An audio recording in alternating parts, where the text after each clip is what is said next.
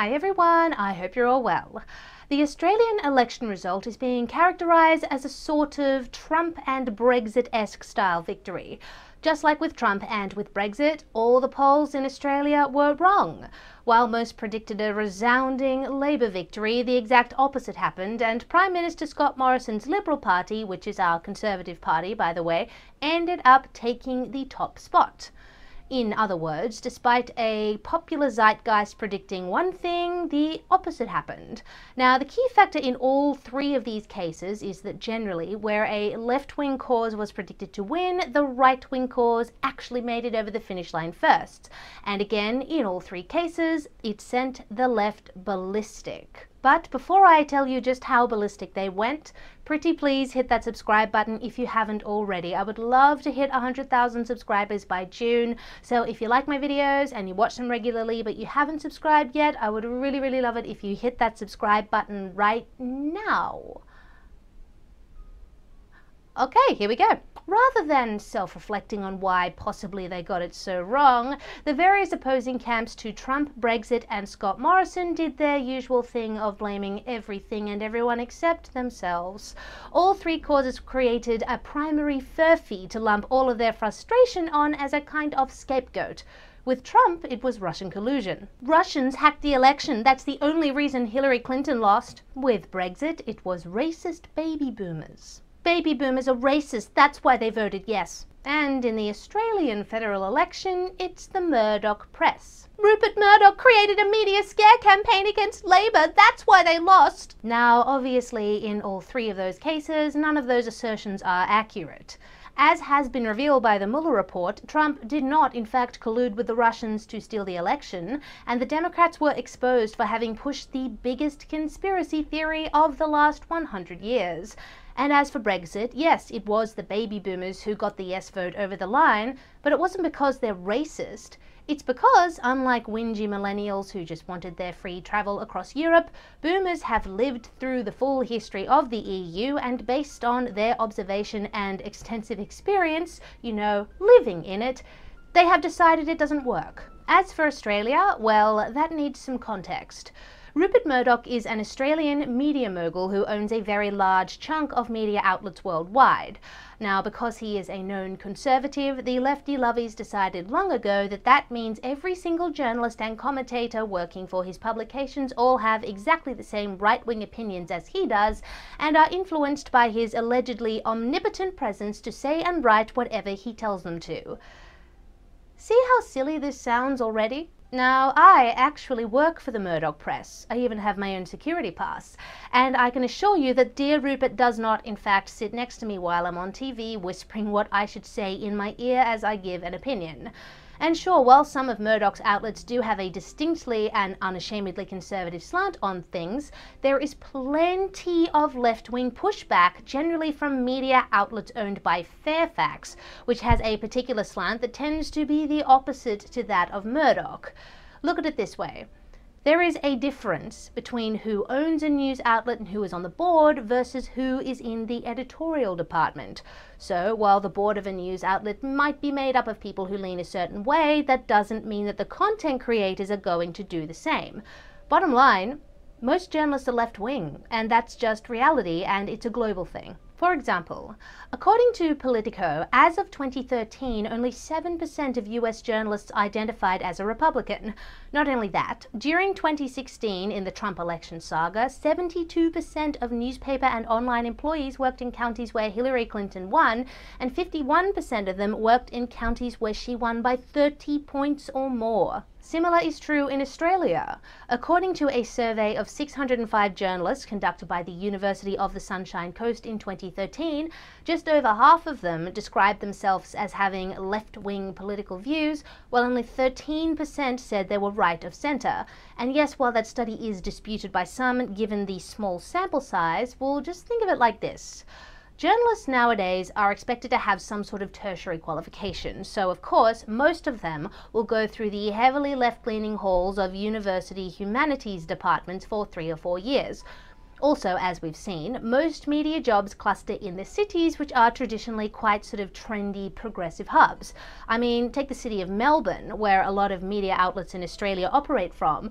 That's about 70% not even Labor, but Greens, if that's any ideological indication. So it is very clear that your average journo is subject to far more left-leaning influence in their work than right-leaning. I mean, for the best example of this, just look at The Guardian. Nevertheless, your average Aussie lefty is still very, very miffed about Uncle Rupert allegedly stealing the election from Labor.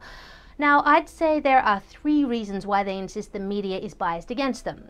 1, because that's what the Labor Party is currently telling them is the case. There was a scare campaign, as I said, in response to Alan that found fertile ground. I think it was dishonest, but it was also successful.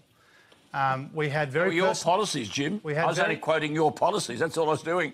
Yeah, we had a very sustained campaign, personal campaign, against our leader, Bill Shorten. We had Clive Palmer, who made what was effectively a $60 million donation to the Liberal Party by running wall-to-wall ads bashing the Labor Party. We're going to come to that. So there are lots of reasons. 2, they have a problem with self-reflection because they are so sure that they are correct about everything. For Hamish in the long course, and I know I saw Hoppy down there, so great to have you here, Hoppy. Very emotional today, but it's a great... And 3, they are so far to the left that they think anything to the right of Bernie is a conservative opinion. Right, comrades?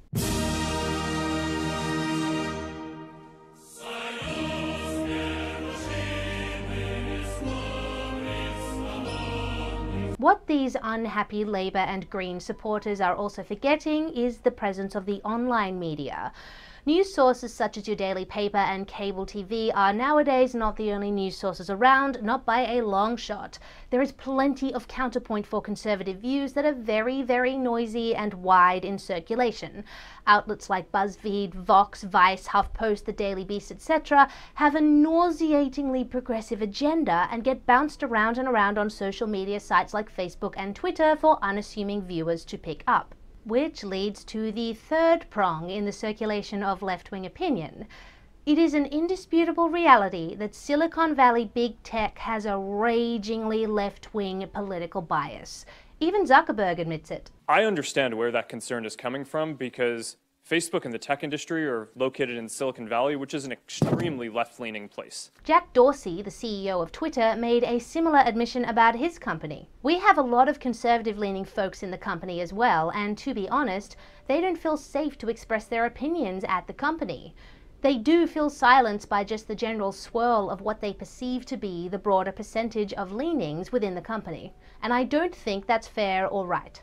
Because of this, you know exactly what types of news and information and commentary are likely going to be promoted on social media platforms, and also what is more likely to be banned. Now, this is not even necessarily done deliberately or maliciously. It is probably due to the fact that these major social media sites have so many non-conservatives working on staff that they simply have no objective frame of reference when it comes to the news. So what is in reality very mainstream centre-right opinion, to them may seem like crazy far-right propaganda that must be banned or squashed by the algorithm for the good of civilization. So, no, sorry, but the entirety of the media is actually not out to get left-wing political causes or parties. In fact, it's quite the opposite. There is plenty of pro-Labor, pro-Green, pro-left-wing commentary out there, and combined with the online media and social media situation, it actually has more of a role in dictating what is and isn't acceptable public dialogue than conservative media does. And as we have seen countless times, anybody who publicly strays outside of that regressive leftist acceptable public dialogue window gets smeared as a racist, sexist, bigoted, homophobic, xenophobic, whatever, simply for daring to suggest such outrageous things as perhaps the gender pay gap isn't real. Because of the noisy, aggressive state of the left-wing mass media, along with the credence that Twitter is given as apparently reflecting what the general public thinks, it is very, very easy for those within that bubble to assume that this is, in fact, the zeitgeist.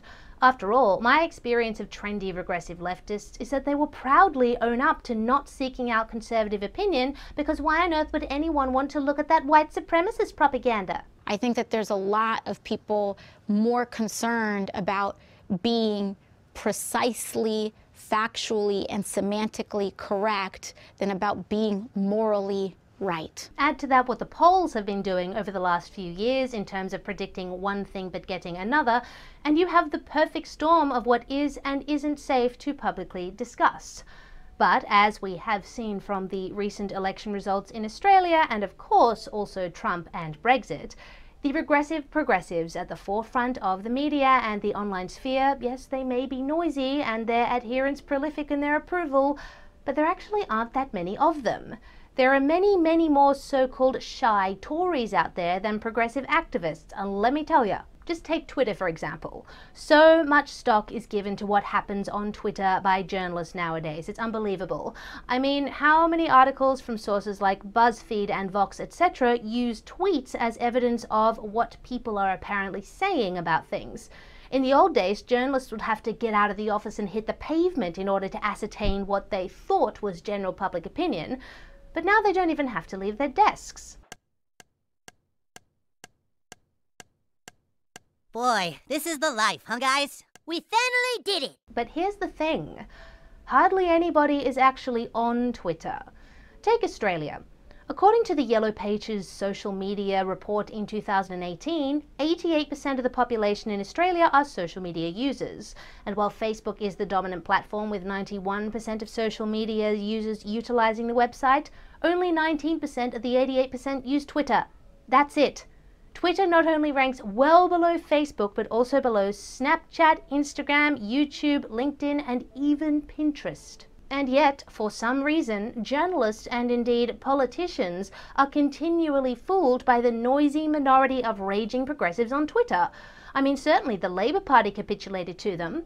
Rather than sticking to their traditional and very effective mantra of being for the workers, they base their entire agenda around a trendy climate change plan which, yes, while appealing to inner-city latte sippers, spelled disaster for the workers, especially in the regions, because it posed an existential threat to their jobs. So, needless to say, by kowtowing to the demands of the flagrant Twitterati and dismissing anyone who disagreed with them as unenlightened conspiracy theorists who didn't care about their children's future, Labour completely shot themselves in the foot with the workers, as you can see by the loss of support for Labour in regional working class areas. The reason Labour lost this election isn't because of a scare campaign by the Murdoch press. Just like Brexit wasn't voted in wholly by a racist demographic, and just like Donald Trump didn't win because of Russian collusion. In all three cases, the left side of politics lost because, among other things, the modern left is insufferable. A far cry from the working class heroes of old, the modern left turns its nose up at anyone outside their university-educated city-dwelling hub and dismisses them as ignorant, uneducated rednecks who need to be told what to think by an intellectually superior, moral, enlightened class. And people are sick of it. They are sick of being talked down to. So to say Labour lost the Australian election because of a vast right-wing Murdoch-led conspiracy to bring down the Labour Party is, I'm sorry, just patently ridiculous. The Australian Labour Party, and indeed the modern left around the world, simply has to stop blaming external factors for these repeated losses and look at themselves. They didn't learn their lesson after Brexit or Trump, but perhaps this latest result in Australia may finally give them some pause for thought. If you liked that video, please remember to like, subscribe, share, leave me a comment, and if you really liked it, then check out the video description for my subscribe star link and other ways you can support me.